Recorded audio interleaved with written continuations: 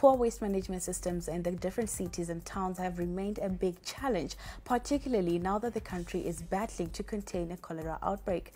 The national cleanup campaign being spearheaded by government is one of the many ways expected to improve waste management in urban areas.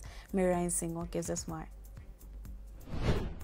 Zimbabwean government has made cleaning the cities and towns a priority, but they still want councils to sit and relax. They've challenged the city fathers to clear garbage in urban areas amid a cholera outbreak that has claimed over 400 lives.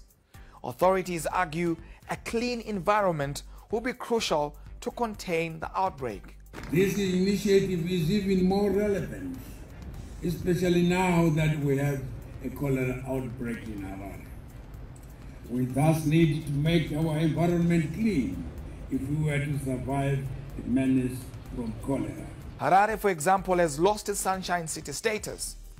Government says communities need to play big roles in ensuring a clean environment. I'm directing this message to city fathers. I'm happy the mayor is here.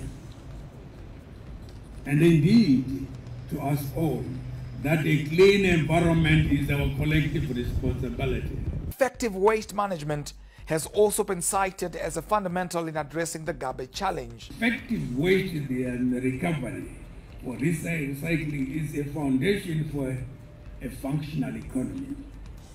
The implementation of best environmental practices unlocks the full potential for a greener future. At this point, all the right actions matter, and authorities are aware if the country can tick all the boxes, the cholera outbreak could be history. Ipapo ZTN Prime, DSTV channel 294, the place to be.